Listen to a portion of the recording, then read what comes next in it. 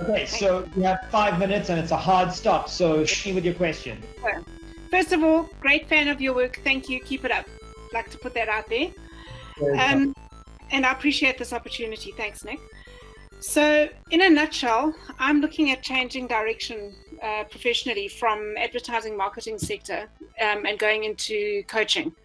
Probably I'm more likely personal coaching than professional coaching, but possibly both. And I just wanted to get your opinion on if you think it's a sustainable market. I feel it's a bit faddish at the moment, but it's something very strong on my heart. And I don't want to commit to a long-term study and getting into all kinds of commitments if it's something that might not be around in 2, 3, 5 years' time, you know. So yeah, I wanted an opinion there. That was the one.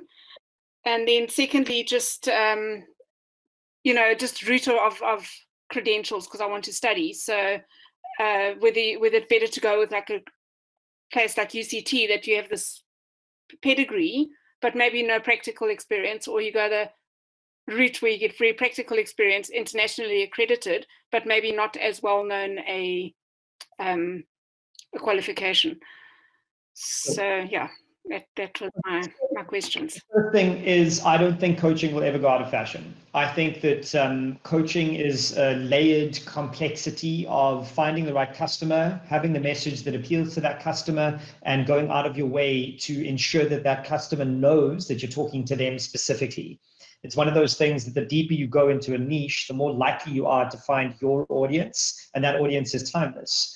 And for me, you'll know very well that my audience, for example, is SMEs. And I talk about them all the time. I talk about startups and side hustles and small business. That's my niche. I do coaching off the side of that niche, and I coach founders. So I would say that if it's something you believe you can help people to do with your doing, then there's always going to be someone that you can. Yeah.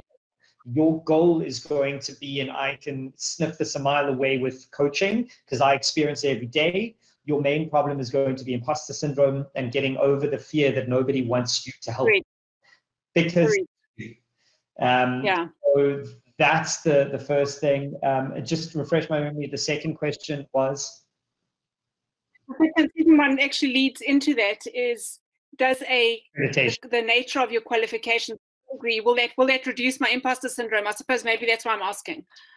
No, it won't. Imposter syndrome builds up with you. So the higher you achieve, the more the imposter syndrome tells you where you are. So you need to get comfortable with that feeling and flex those muscles and learn to live with the imposter syndrome. It's just part of the game. In terms of accreditation, I would say here that your life experience is one that's pretty important. Getting the accreditation will help you feel a bit better, and you can go out and sell that accreditation like, oh, I'm a coach and I've got this behind me and that behind me. So it'll help you with the sales. Definitely. I would argue that in a post-corona world, your market is not just South African. So maybe the international one is probably better. Unless you've got a cohort of people who are already knowing you and looking for that from you, then start with UCT, start with South Africa and build up your repertoire. But for my money, it's the same amount of effort for you to sell a local person on your skills as it is a global person. And in a global market, you'll earn dollars, pounds, or euros. So why not start with them and get the accreditation internationally and start selling internationally? Because I promise you now, it's going to take you the same amount of effort to build a client base here as it would anywhere else. And with the world of Zoom, you have got endless amount of clients in the world. Fantastic. Thank you. Thanks, Nick. I appreciate that. Very helpful. Thank you. I would say stick around and watch the next one. Awesome. Research imposter syndrome as deeply as you can, because that is going to be the thing you need to overcome. Fantastic. Thank you very much, Nick. I appreciate that. Have a good evening. Thanks. Thank you. Cheers.